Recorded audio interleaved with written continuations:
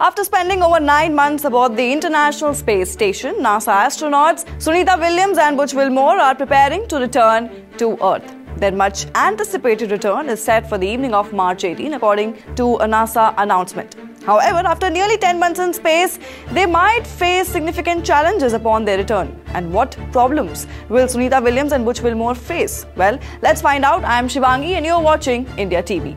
Now, adapting back to Earth's gravity is no easy task. Astronauts often face a range of bodily challenges after long space missions. Former astronaut Leroy Chiao shared that Williams and Wilmore might have difficulty walking, likening their condition to baby feet. Now, this is due to the loss of calluses and thick skin on their feet from prolonged weightlessness. Furthermore, they will experience muscle atrophy and a decrease in bone density.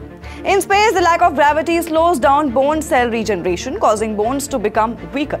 On Earth, this could lead to long-term health complications as well. Then the effects on the cardiovascular system are equally concerning. The heart and circulatory system undergo changes in space, with the heart changing shape and blood vessels weakening. This can result in difficulties with blood pressure regulation, dizziness, and fainting spells once the astronauts return to Earth. Additionally, fluid buildup in the brain can lead to vision and hearing problems, as well as a condition called Space Flight Associated Neuroocular Syndrome, that is SANS. Astronauts are also exposed to higher levels of space radiation, which could lead to serious health issues, including an increased risk of cancer, degenerative diseases, and nervous system disorders.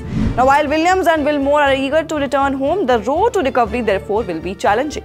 Their time aboard the ISS may have altered their bodies in ways that will take weeks, but if not months, to overcome. Yet, as they step back onto Earth, they continue to serve as a reminder of the incredible resilience and adaptability of the human body in space. As much as they are eager to return to Earth, we are also equally excited to see them come back to Earth. For more updates on the same, keep watching India TV News.